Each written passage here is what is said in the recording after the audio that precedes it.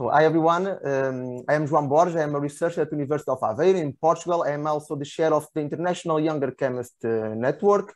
And together with me, I have Catarina. Catarina, can you present yourself, please?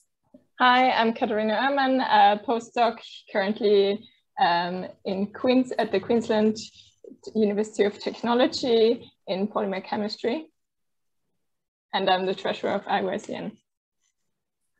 Thank you, Catarina. Today we are here to celebrate the Global Women's Breakfast organized by IUPAC. And as you know, the theme of this year is empowering diversity in chemistry. And of course, it is very important to overcome the barriers to general equality in science. As such, today we have, as you can see in this first slide, we have a great lineup of speakers distributed by all over the world. So in my case, it's middle of the morning. In some other cases, like late evening. But it's really great to have all of them in this engaging discussion that is very important in these days. So we'll have with us Dr. Bettina, we have Dr. Francis, Dr. Hooi-Ling, and Dr. Javier García Martínez, and we'll present themselves shortly. So before going into the event itself, let me just show you the program. So we'll start with a brief introduction of the International Younger Chemists Network and some activities that we are doing also to promote diversity across chemical science. Then I will hand over to Javier to give welcoming by IUPAC and also to contextualize the importance of the GWB and when it started and why IUPAC is organizing the GWB. Then we'll present the panelists and engage in the panel discussion, and then we'll finalize with some closing remarks. So who we are? So the International Younger Chemists Network is an associated organization of IUPAC since 2017.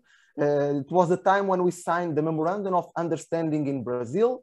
So yes, we are a quite young organization, less than 5 years old. And we, of course, we collaborate a lot with IUPAC in promoting joint goals.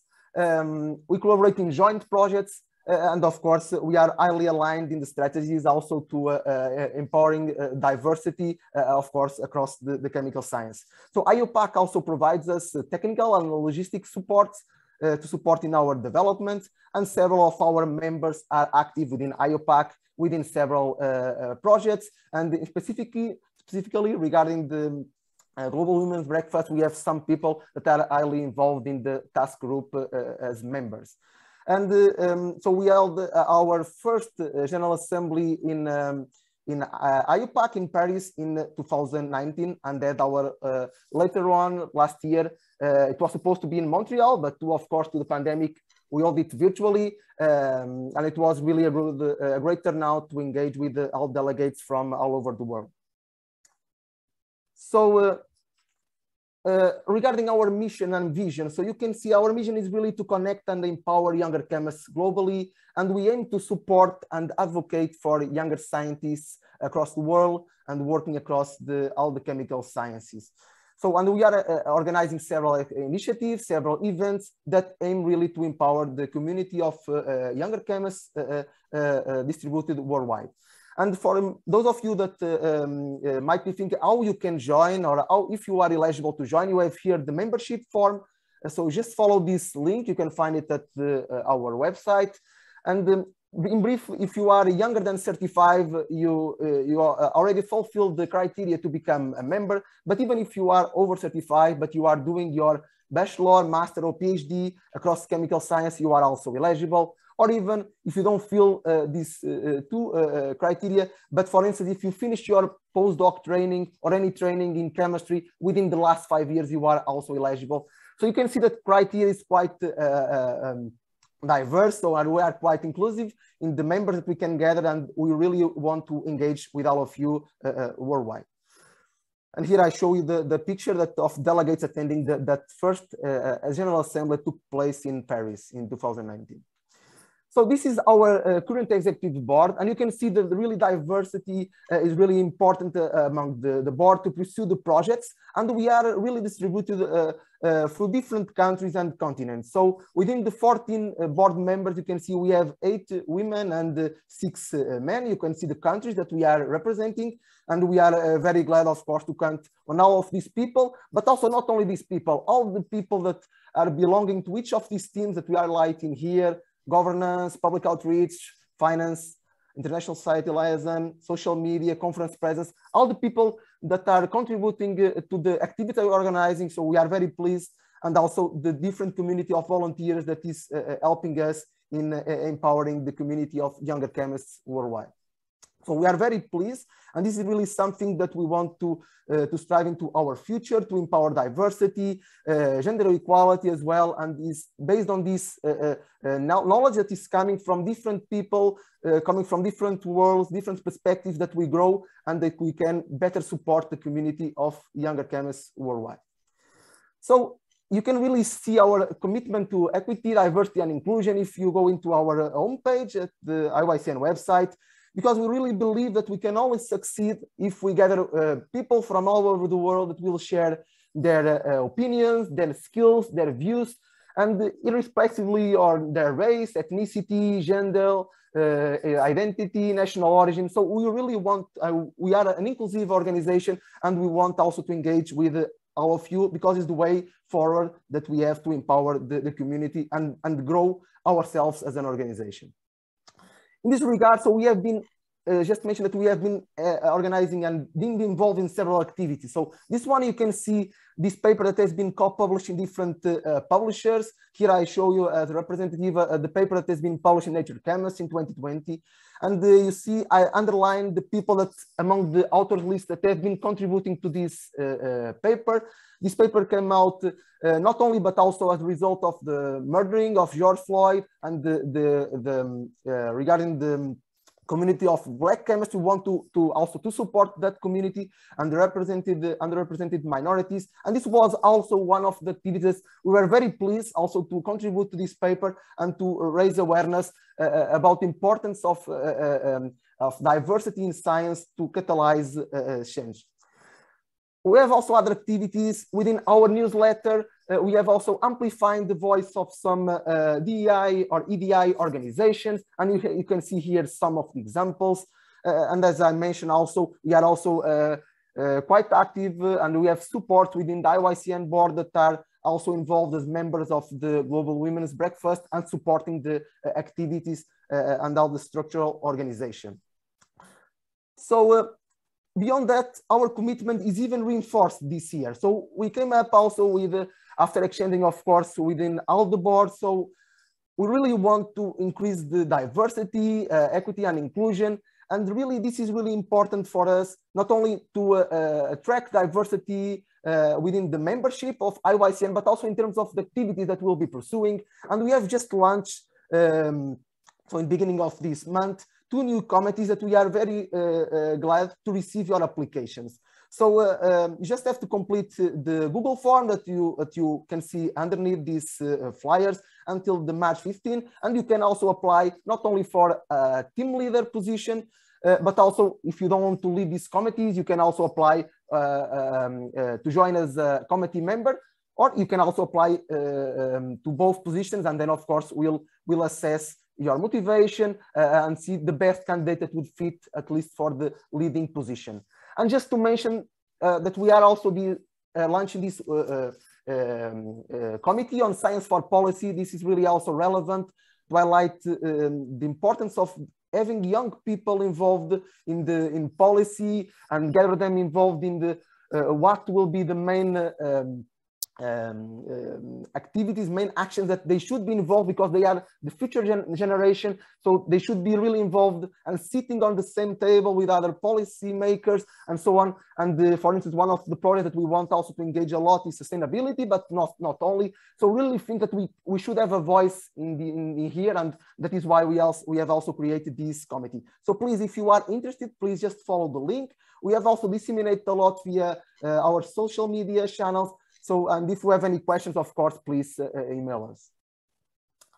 Now, just to mention before going into the panel, that we have also one workshop related with diversity and inclusion that will be happening on February 23rd. And you can see already here the link and the speakers. So this is really important for us, as I mentioned at the beginning.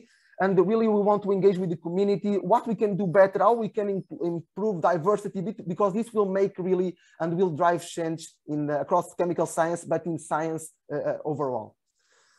Okay, having said this, now I will hand over to Katarina that will introduce our panelists, our great panelists from today, and then engage in the panel. Katarina, please. Thank you, Jean. Sorry, before that, maybe Katarina, I will hand over to Javier. Maybe it's better, if I may. Yeah, so Javier, sorry. Javier will that would be fine. Thank you very much, Joao.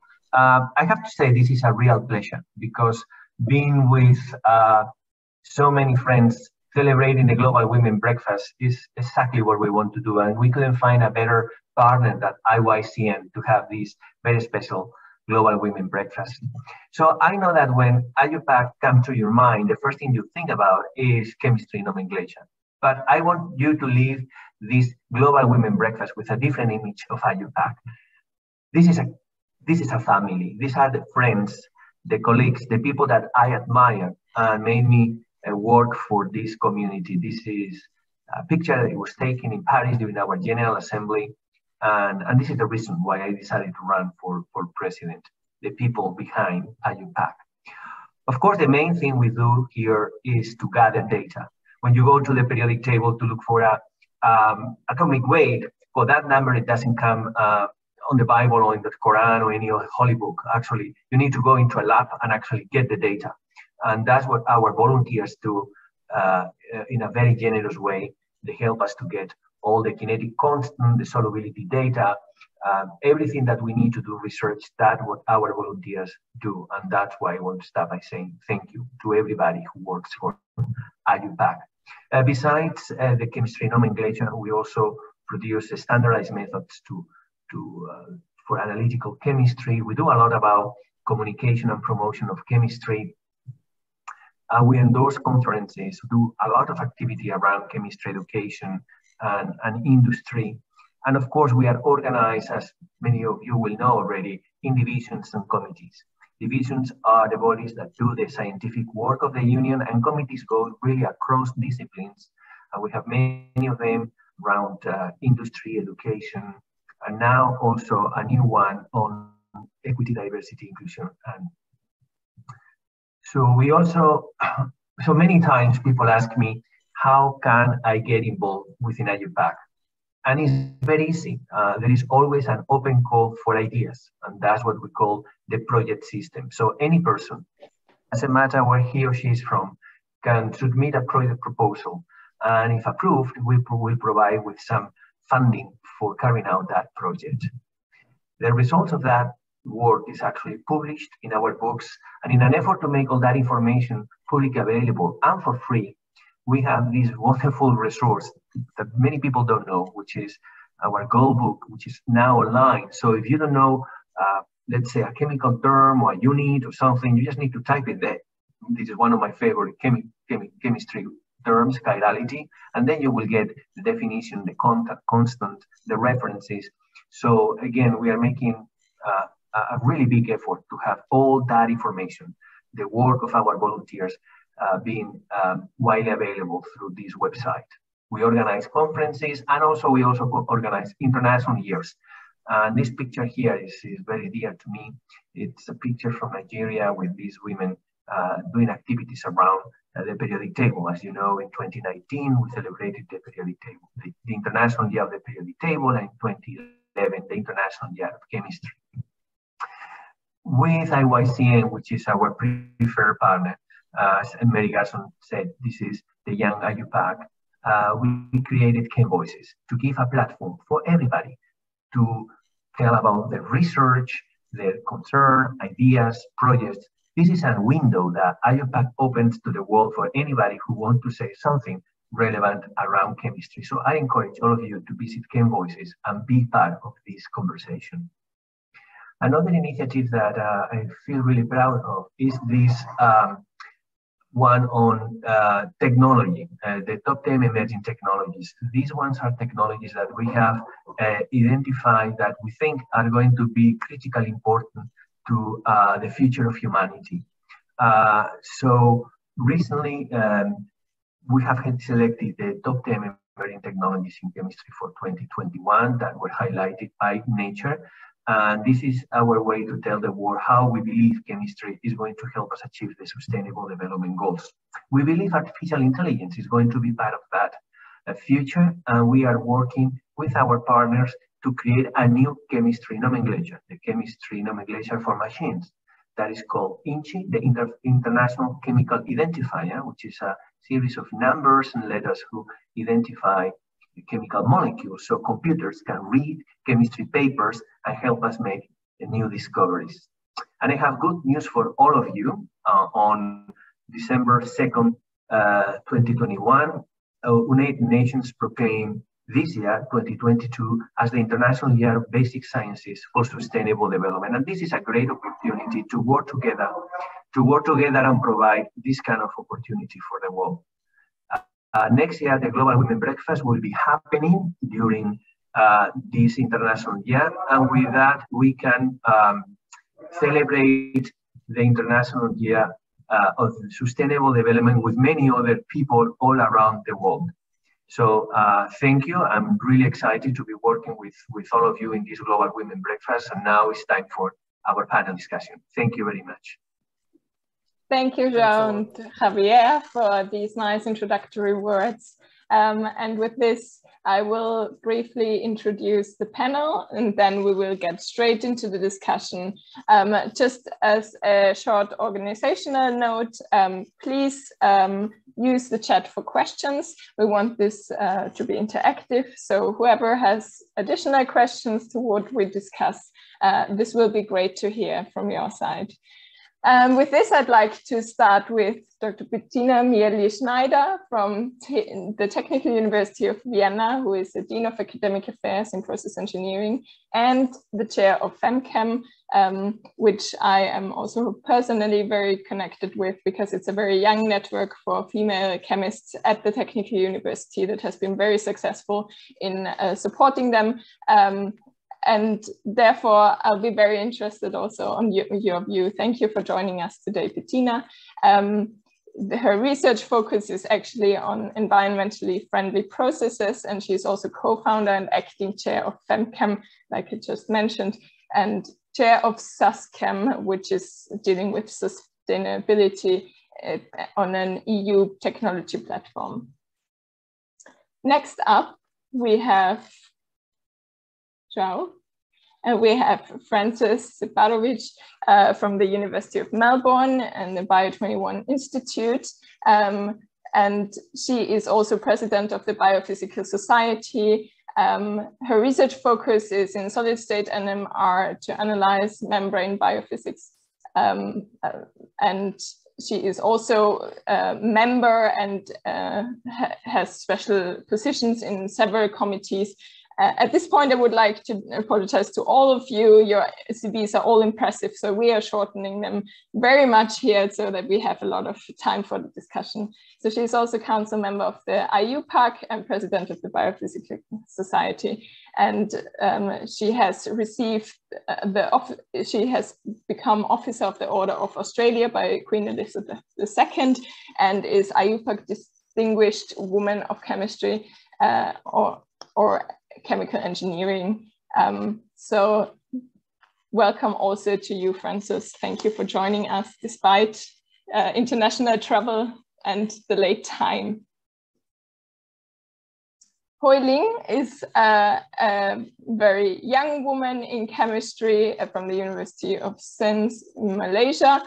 She's already associate professor and did her PhD studies in Dublin, Ireland. And she is the senior contributor of the IYCN and has got a research fellowship from the Australian government as well as a US Fulbright visiting scholarship for the US. She is also a member of several other committees, especially founding member and first female chair of the ACS Malaysia chapter and chartered chemist at the RSC, and chair of the Young Scientists Network in the Academy of Science in Malaysia. And last but not least, are you seeing the slides already?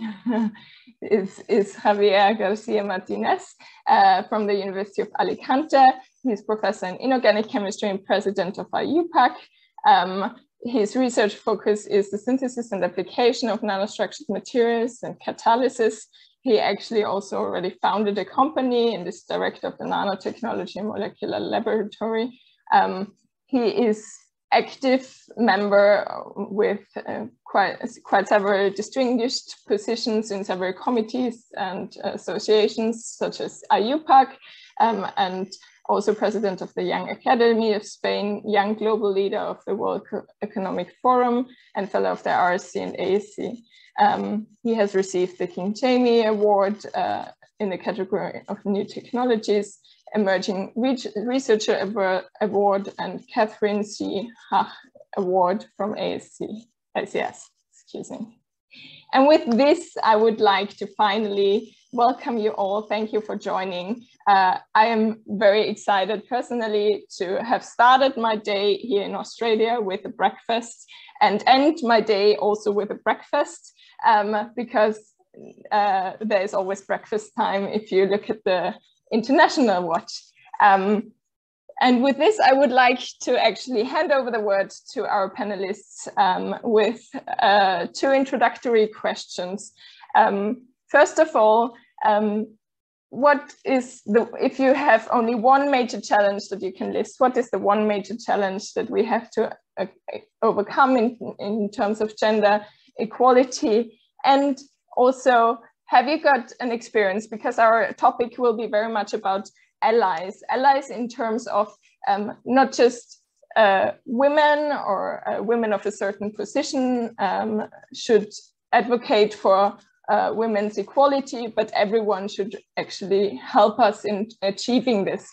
And therefore, we want to address all genders, ages, positions, and races for this matter. And in this discussion, we would like to focus on how can we actually achieve this. So please name us one challenge that we should focus on in your opinion. If you can only list one, I know there are several. And one experience where you yourself have found an ally or have experienced an ally in action or have been an ally, whatever is your personal experience with this. Maybe we want to start with Bettina, because she's first on my screen. There is no real.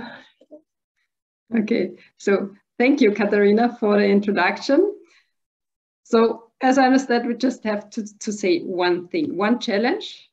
Yeah, just a brief comment on these two things, yeah. Just for the gender equality, or one big challenge I experienced is the ignorance.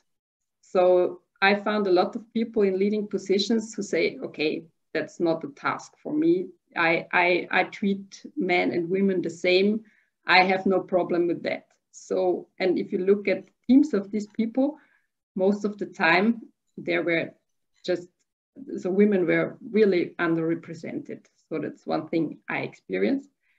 And so the first time when I found allies was when I came back from the parental leave. So I got my first two daughters very close to each other. And then, so after I finished my studies, and then I was thinking about to go to industry.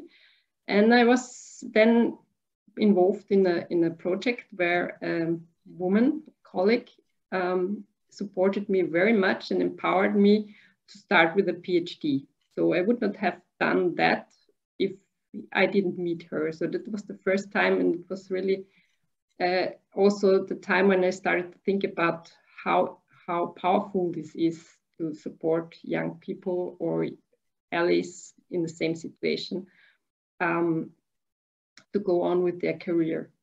And so later on during my PhD, I had some kind of training course just for women to develop, to support the development of your career. That was also very impressive. So it was already a bigger group, not a network at that time.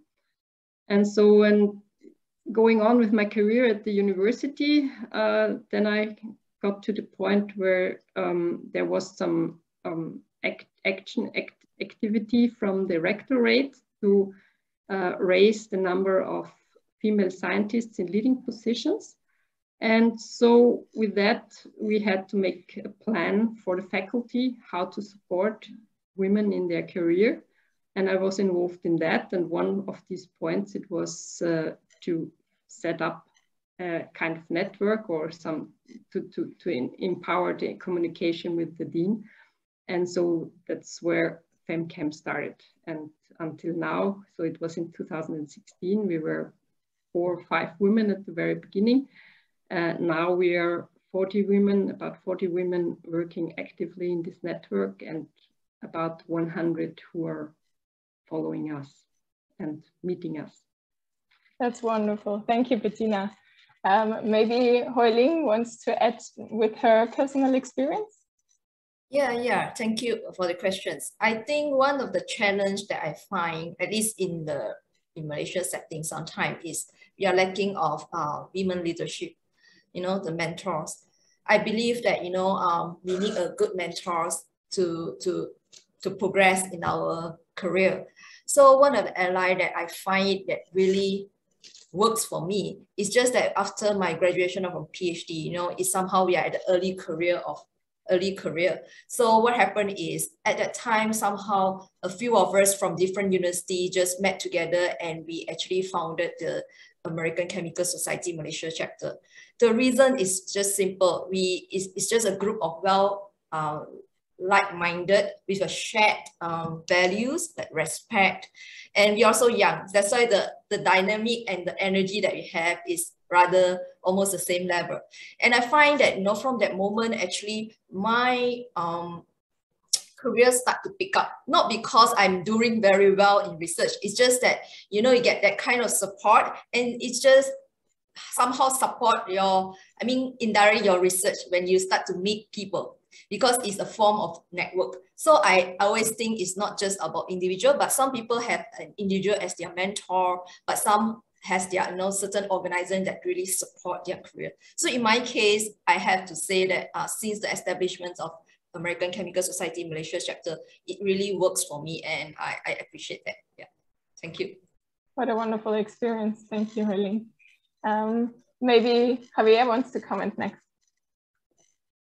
Yeah, absolutely. So thank you for the opportunity. So I would like to put actually 2 challenges, not just one, because they are probably 2 sides of the first coin.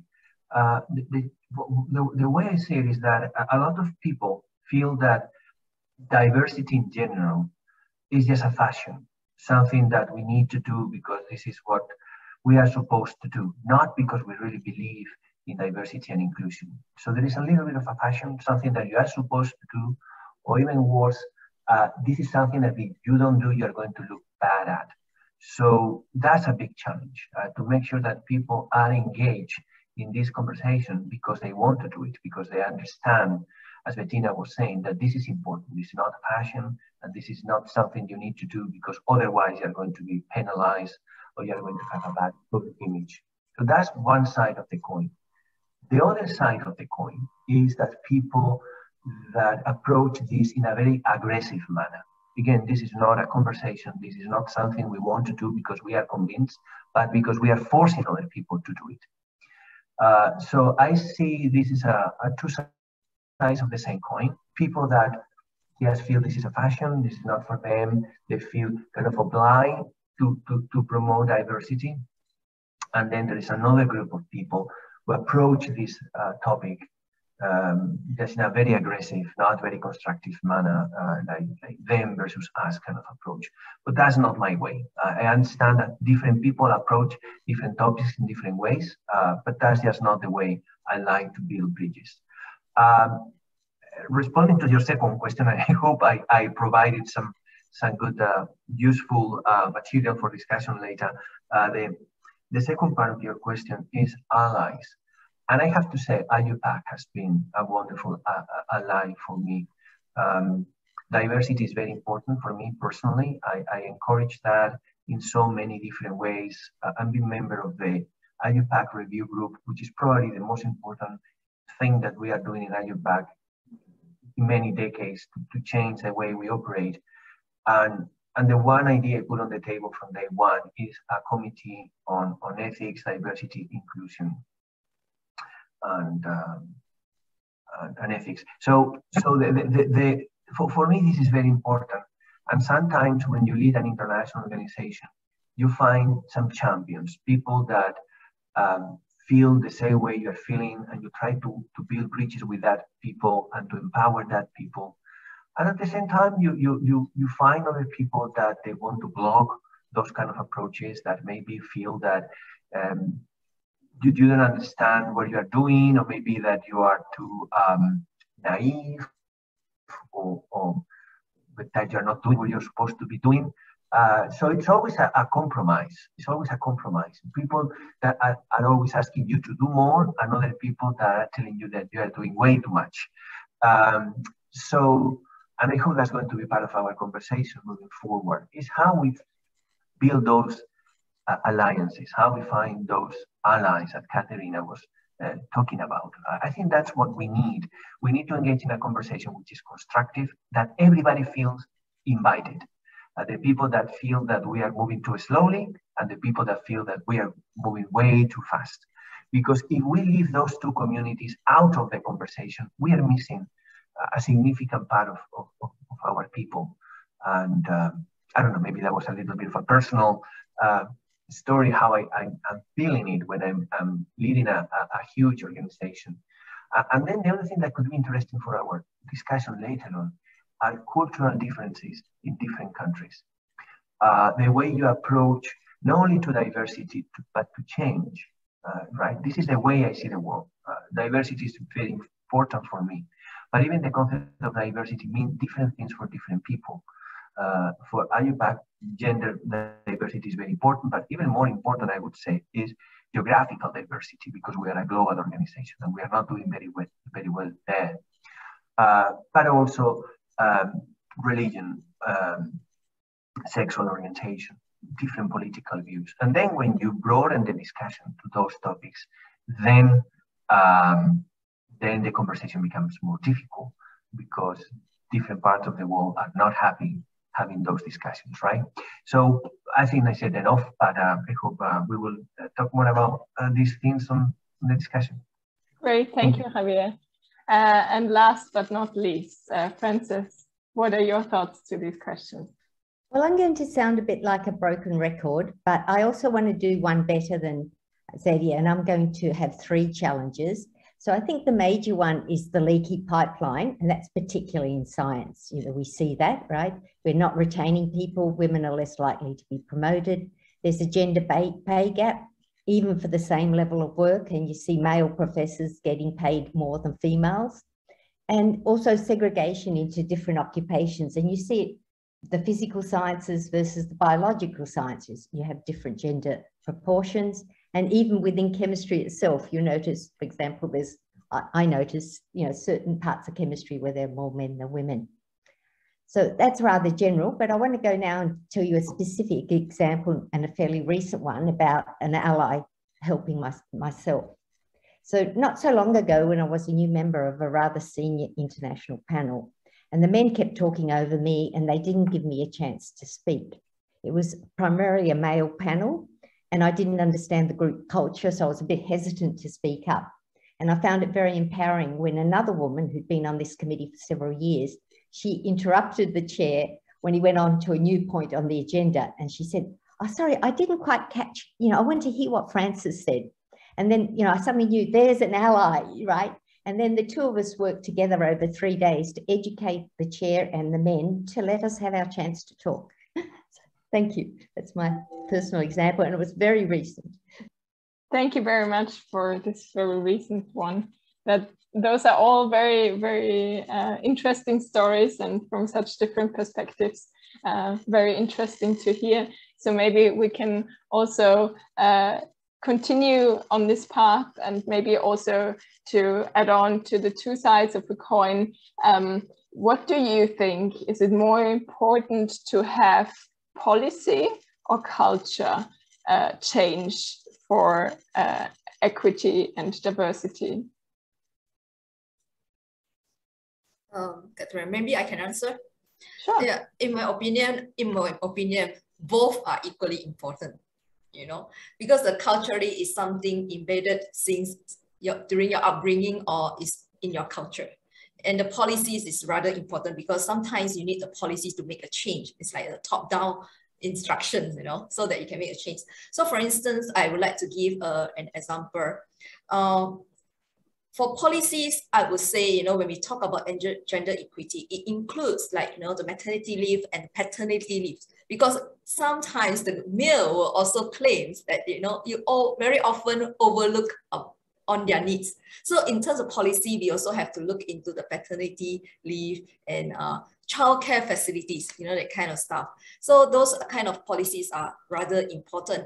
Besides that, on the culture part, I think this is something can be built along the way. And in fact, I find that we already make a small change by having this kind of discussion, you know, in a healthy way, where we can discuss openly. And for me, both gender has to have this empathetic and sympathetic values, so that we can understand each other, because otherwise there will be always a blaming game.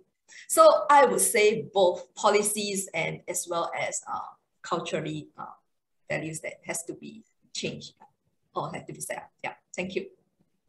Very interesting. I hear collaboration out of there, which is probably a key part if you're talking about allies, because it will involve more people than just yourself and your team and your everything. You will have to reach out probably to gain allies. Any comments on Hooi-Ling's answer? So I would say that when you enter into politics, you want to move a particular agenda, right? And if you wait for your society to already be on the same page, you're never going to introduce important changes, right? So I think public policies needs to happen first, even if there is still not a culture, not everybody is part of those discussions. So I need our policymakers need to be brave and bold and pass legislation that will support diversity and inclusiveness, even if some topics are still controversial within those societies. It is not easy. And again, I was talking before about how difficult is this line between the people that want you to do more and the people that think that you're doing way too much. But when for our policymakers, I think they are elected because people want them to move a particular agenda. And if we are voting people who want to promote diversity, I think they should pass those legislations, even if there's still a little bit of resistance within population. So yeah, culture and policies need to go hand by hand, as Hooi-Ling was saying, but I think we need bold, great leadership, and that's what we are lacking, I think. And I think the policy, by putting it in place, you show your values, but policy and culture do go together. I always think of it, you know, when seatbelts came in, we all raged against seatbelts. And now it's part of your culture. You just put it on. You feel lost in a car when you don't have it, but you know that's important. So I was thinking about certain things that I would like done to sort of change policy or culture in my group. And one of the things is, especially, you know, when you're appointing people, I think we should make it a longer shortlist, insist that there are different genders on the shortlist, for example, and be transparent about wages, use structured interviews so people get asked the same sort of questions instead of, you know, having different questions for males versus females, but have women mentor men. I mean, we tend, I was mentored by a man, and then, but several different men, very rarely mentored by a woman. But I think men would learn a lot if they were mentored by women. I recently mentored a group of 4 people because they didn't have enough mentors, and we just mentored each other. We were all at different stages of our careers, and that was an interesting experience for me. It was very rewarding. And as a society, we need, and as I'm in academia, we need to encourage flexible working and shared parental leave policies, and that will keep women in science longer. All very interesting ideas. Thank you, all of you. And we already have a very interesting question by Bianca, which is referring to this sort of thing that women and men might sometimes be referred to as capable in different types of areas, and how do we share these values of the types of work that are being done, and where can some gender contribute more to one part of the work than another. What are your thoughts on this, and where could allies come into the game to be a game changer in this situation, which is definitely true, at least in some instances? So if I may, and I hope I'm not going to be too controversial here, but that's something I really believe in, is I'm pretty much against like males' roles and women's roles, because that enters in a conversation of binary characters. So men's are this way and women's are the other way. And this kind of conversation we're having right now, even about gender diversity. For me, gender diversity is not only equal opportunities, it's also considering human beings beyond their gender. So there is a whole spectrum. It's not just male, female, binary, that's it. I think the conversation needs to go much broader than that. Of course, in terms of opportunities, it is true that female has less opportunities, and there are many studies that prove that even to publish a paper is more difficult if you put your name as a female, as a principal investigator or as a corresponding author.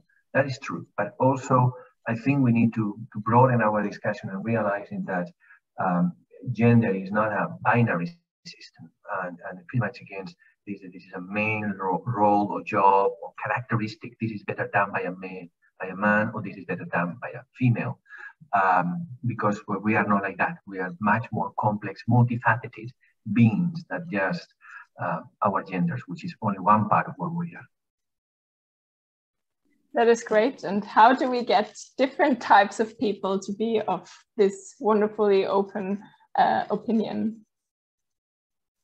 I'd just like to make a comment, because I really do think I agree with Xavier wholeheartedly, but there is a bias, and you see it, and you see less women on the research committees, more women on the education committee. And it's not necessarily because we choose to do that. We get asked to do that. So, and we have to think about that carefully. And I remember when, when I first joined the university, that's how I learned which committees were important. It was the ones that had fewer women on it. And it was a really strong correlation. It's much better today. But even so, one of my students was a postdoc somewhere else, and she complained because she goes, they get me to organize the morning teas and the birthdays, but they don't get the boys to do that. And it happens. And, her group leader is a woman. So it's not just, men doing it. We do it. We have our own biases. Yes. And how can we actually counteract these? Maybe I can add on that, at least based on my experience. I mean, like I mentioned before, I've been the chair of Sains Malaysia chapter, and also I was the chair of the working group of science leadership in Young Scientists Network at Academy Sains Malaysia. I would say that I'm very fortunate because my co-chair, both of them are males, and we somehow work extremely well, So I noticed that it's probably it's not the definite solution, because sometimes you have a committee, you have election, you can't control the voting. But I think it's always good to have a balance of gender in the committees. And I also believe I mean, I reflect back, actually, I believe it's more on the personality. Somehow I kind of more the strong-headed, and usually my co-chair is the one on the more gentle approach. So somehow we work really, really well. So besides, we are talking about the gender, there is a stereotyping like what Javier was mentioning, you know, males supposed to behave this way, females supposed to behave that way. But to a certain extent, there's some, I mean, right? I mean, I realize I'm more meticulous because I'm a female, you know, but other than that, I think it's much more on the personality and how we handle certain issues. So if I find myself, I'm more like, you know, very fast, I need someone to actually hold me back a bit and say, hold on, please think for a while. And sometimes, you know, in that situation, it works much better. I don't make a very fast decision, and the other person will ask me, hey, let us ponder for a while and work together. So I realized that situation actually helps a lot during my tenure as a chair, you know, in any leadership position. Yeah, I think that would be Thank you, Hooi-Ling. Bettina also had a comment. Yeah, sorry. I just wanted, it's very interesting to listen to you and to your experiences. And maybe I'm just hanging with the beginning. So for my opinion, it needs not only the policy, because in Austria we have a lot of regulations and rules that support gender equality, but the mindset. I would say we need a big change in the mindset. So and that's something that just works from bottom up. So these tasks that typically women have to do, the social events, and men are more asked to do the presentations and the scientific tasks. That's one side, but I also experienced women who told me that they don't want to go to the conference. They like it more to have the man there because she doesn't want to do that. So it's also within ourselves that we have to get more self-confident, and that's something I actually do a lot. Yeah, to empower young women to be strong, to go there, to show what they can. Yeah, so it's like also something we have to look at. Yeah, so why is it like this? And this is something that happens before they come to the university. That's already the society. So I'm talking about the society in Austria. And so as Javier said it at the beginning, it's very different in different cultures in different countries. But that's also something I have in mind, or what I do during my work in this FemChem network. Wonderful, thank you. That's great. So we have this combination of policy and culture that is important. I think everyone agreed on this, even though the balances might be a bit of a personal taste, what we think will get us ahead faster. So in these changing change of rules and change of culture, how can we how should those change makers be? So what would a typical or an ideal ally look like for you? What are the traits that are very important for such a person, and how can we encourage people to be this way?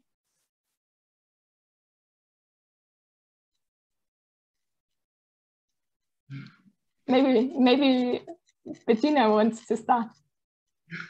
So there is a list of things I think would help to change the mindset. So for the networks, it's very important, on one hand, to be seen, to be visible, to find the place to connect. Yeah, so this is one thing. But there has to be no barrier to get into this, or nearly no barrier to get into this network. So if it's something international, maybe you're afraid to connect because of the language or something like that. And so there has to be a certain structure, so to find your informations, but still, if you're part of this network, there has to be enough space to develop for your self-development, yeah, to unfold your special knowledge or whatever you can bring into this network. And also to create an open-minded and sensitive environment so that everybody feels welcome there and feels fine.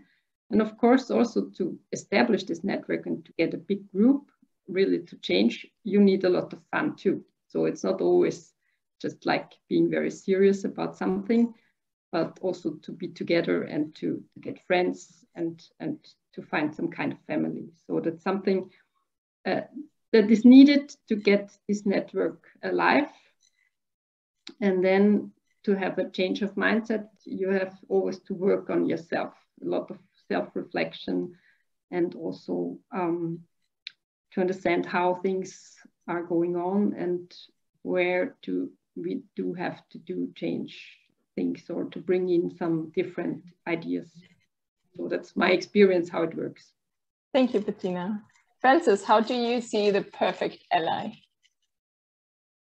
I think they're people who encourage others to do their best. They put them forward, they nominate them, they encourage them, they listen to all members of the team.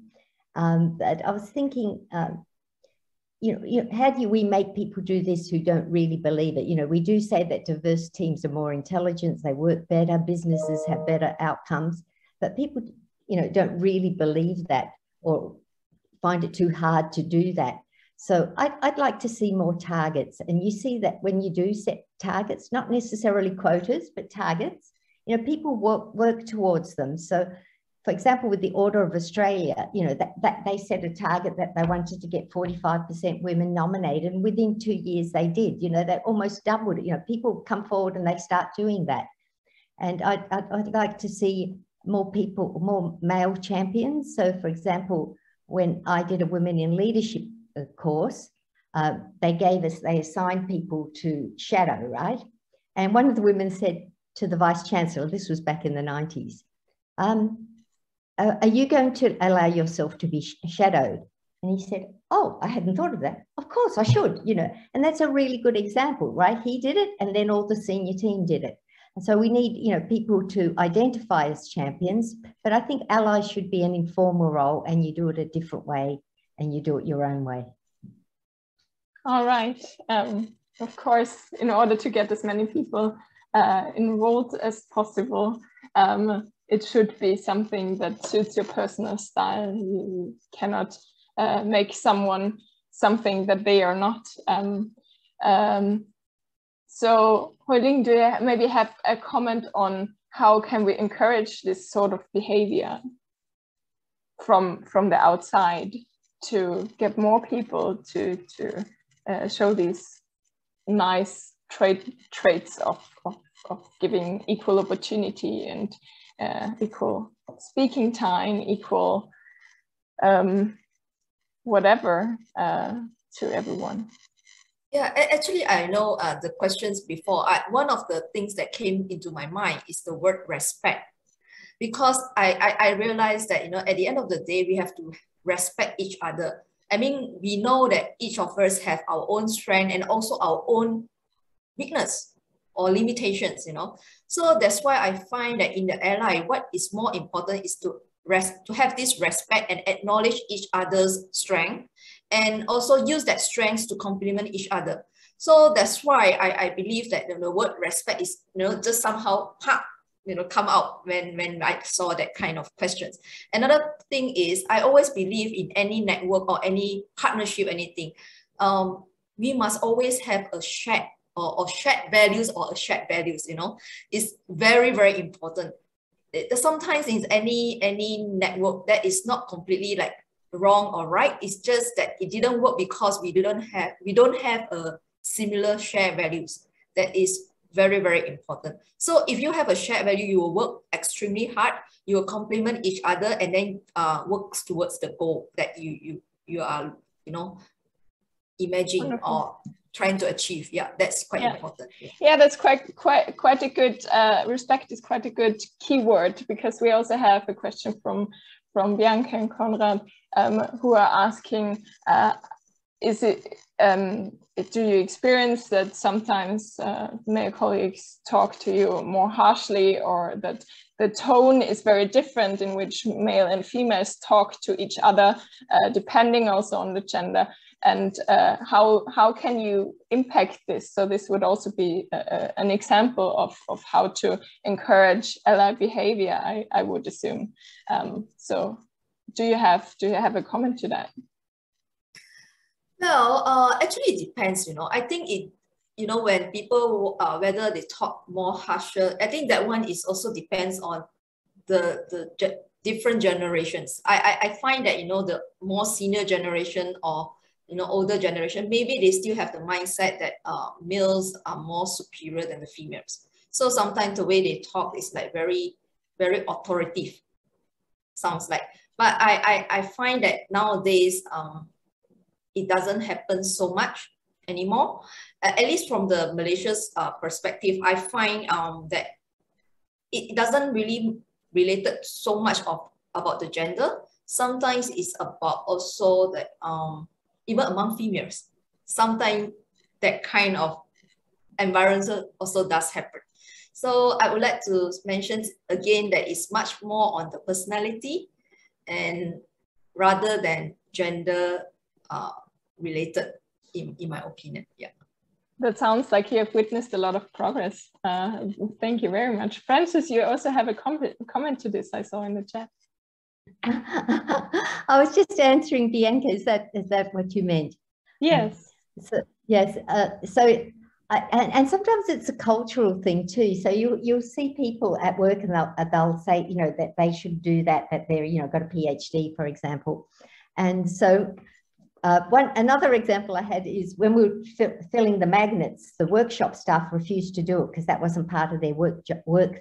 So I went in and I filled the magnets with nitrogen for about 2 weeks, and then they started to do it. Yeah. And so that's the way that I do it. I'm not embarrassed about, you know, picking up paper. I can remember male colleagues saying, you know, as head of department, you shouldn't be picking up rubbish. And I go, well, you know, if somebody drops something, you pick it up and you clean up. Somebody has to clean up after you. Anyway, yeah. But there are different ways that you do it and how you handle people. But I think an example is good. You know, I don't mind filling the magnets with nitrogen. I just don't have time to do it on a weekly basis. Wonderful. Javier, I saw a nod from your side. What's your comment to this? So this is not an easy question, because you see, what we are trying to do is to change people's behavior. We want people to act according to our own values. You see, we see the world in this way, and we would like people to behave in the same way. And that's the cultural change that we are trying to promote here. For me, which, and I think this goes back to what Francis was saying, is leading by example. When people see that what you are doing is more impactful, or that we propose to our students role models, female role models that are meaningful to them, but this is going to take several generations. In a way, this significant change, because it's a significant change, is the way we see people's roles in the world. It's not an easy thing, right? So coming back to my first point, it is trying to engage everybody in this significant cultural change based on respect, as we heard before, right? But also empathy. One of the problems we are experiencing here in Europe, and Bettina was mentioning before, the new laws we have here in Europe, really to promote this agenda. I mentioned before that that's the way to go, right? To promote an agenda that is going to cause these changes. But at the same time, because some people feel this has been imposed on them, now we see the extreme right coming back into Europe and reacting against these changes. So that's the delicate compromise we need to find. In, you know, yes, we want people to behave following our own values, which I think are general values and good values, but other people feel otherwise. We also need to go through this exercise of respect and empathy. Because if we impose our views on other people, we are going to get more resistance, and it's not going to be that effective. I remember, this again as a personal note, I wrote an editorial in a top journal, chemistry journal, quite recently about diversity. And I mentioned the gender gap, the kind of things we are discussing today. Also movements like Black Lives Matter that Joao was mentioning before. And I got several very nasty emails in my inbox saying that I should be dealing with chemistry and not with politics, right? So it's always a delicate balance, you know, trying to move your own agenda. Diversity is very important for me, but at the same time, making sure that everybody is part of the conversation. It's not going to be easy because the two camps are very far away. But we need to be smart and understanding that this may take longer than we want. And also there is another thing that was mentioned before, and I also want to comment. There are males that are very shy, that they were never asking for a role. And also we need to care about that people, either if they are males or female, that their voice is never heard. So if in another meeting like the one that Frances was mentioning before, that she didn't have the opportunity to say anything, if that person is male or female or whoever, and we realize that somebody's voice is not heard, we should, especially we talk too much and I talk too much, we should say, you know, I would like to hear from that person. That's leading by example. Anyway, maybe too many different thoughts because this discussion is bringing to me so many different ideas. I don't know if I'm being even coherent, but anyway. You are very much understood, I think, at least from my perspective. And I agree. So what do you think will different ages, different genders, different positions, also professional positions, bring to the table if we include everyone? How will this affect equality?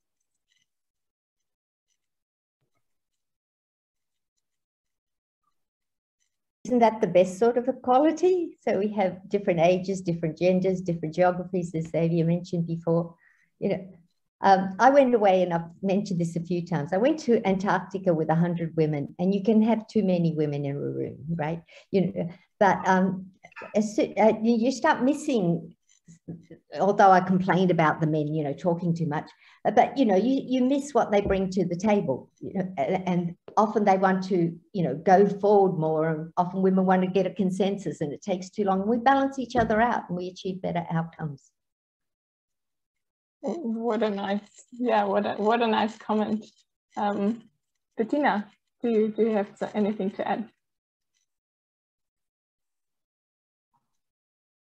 I already started to think about a lot of things, but what was already said, what I think also is very important, is respect within the whole group, so towards each other. And as a group, if you want to change things, it's really important to have a common aim or a kind of common spirit. I love this word, to have a common spirit, because there you have everything in there. And and if everybody feels fine in this group, so others want to come in. So whoever will be there, and whatever is the cultural background, because the gender tasks or thing is just one part of the whole diversity room. So that was also already said. Yeah. So if we succeed to make a more open environment, open-minded person to meet each other with more respect, also the diversity is a very, very, it will happen. So we do not have to make any efforts to have it. It's just a daily normal situation then. Great, thank you. I realized that we are already going over time, so I think Mary gave a nice example in the chat. Maybe Mary, you could actually repeat this for all of us in your own words. As sort of one of the concluding remarks as well. I think that would be very nice, seeing as you have been very, very important for the whole development of GWB. Katerina, thank you very much. I just commented, it's one of the things I remember about Nicole Moreau as president of IUPAC, that she would sit at the registration desk and hand out badges. And when she gave me my badge, I was like shocked, like, this is the president of IUPAC giving me my badge. But actually what she was doing was finding out who everybody was and saying a few words to everybody. That was at the launch of the International Year of Chemistry. But I also remember that she actually, at the Pacifica meeting, which was December 2010, again, she was sitting in the IUPAC booth, interacting with people in the exhibition hall. So she didn't go to many technical sessions. And she was jolly handy. We were trying to organize the very first Global Women's Breakfast in January of 2011. And Nicole introduced me to people who subsequently held breakfast. So, you know, her manner and her thinking about how to achieve networks, it was really very different to anybody else I'd ever met before. And so I'm telling you this because this is one of the things that stuck in my mind about her. She has many beautiful characteristics, but it was that openness and transparency and willingness just to join in that Frances described that left a memorable message for me. So yeah, there you go, Javier.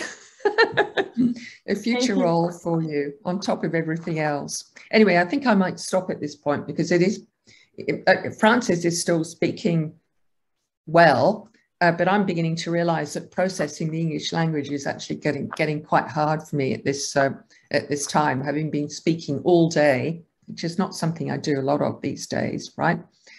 You reach a point where you realize that you really struggle to digest the messages. So thank you for letting me just say these few final words. And you and I must catch up for a coffee. You and I must catch up for a coffee sometime. Thank you very much. Mary. I would love that. Mary, I think this is a wonderful example for the end. It seems like there exist persons who are able to create allies out of strangers, no matter what the gender, age, profession, position, or race. And I think these are very, very nice concluding remarks. So unless any of the panel members have anything to add, I'm very grateful for having had this very open-minded discussion where each and every opinion was valued, and we could actually have a safe and friendly discussion about a controversial, sometimes still, issue. Thank you very much. Thank you. It was a great discussion. Maybe can we take a picture? I don't know if all the things, if you would like to turn on your cameras so that we can take a global picture. Nice to see all of you. Katarina, can you take it? Yes, of course I can. Thank you very much. Just give me 1 second. Yeah, this will work. Wonderful. You have to smile. Trying. Let me get another one.